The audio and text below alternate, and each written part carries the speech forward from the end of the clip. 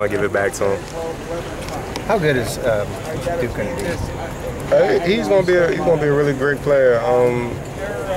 He really doesn't drop that, so I'm shocked he dropped that one early in the game. I think that's the first drop I've seen him have in at least 2-3 months.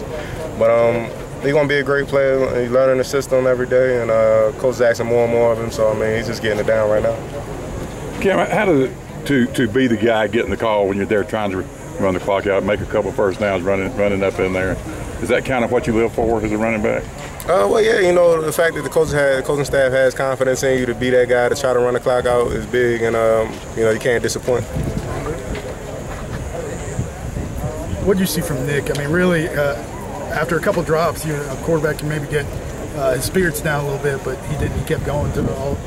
Oh, well, Nick is always level-headed, and he keeps his spirits up no matter what's going on, you know, whether he complete 10 passes in a row or whether, you know, we get 10 drops in a row. So, I mean, he's our leader, so we look to him, so he got to stay level-headed. Cap, what was it about their defense tonight? Just seemed everything was really tough to do there on the ground tonight. Oh, they was just disciplined.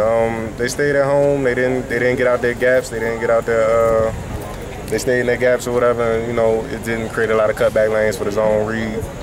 But, you know, tough game. What were you thinking when the play was called to go ahead and throw it there on third down? Oh, I had utmost confidence. I knew what play we were calling. I knew who it was going to, and we run it all the time in practice. So I figured we would execute.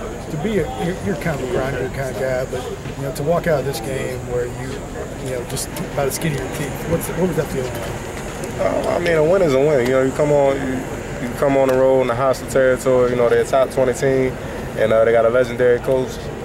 So we knew what it was going to be. We knew they were going to be prepared. We knew it was going to be a dogfight, and they didn't disappoint. You talking about that?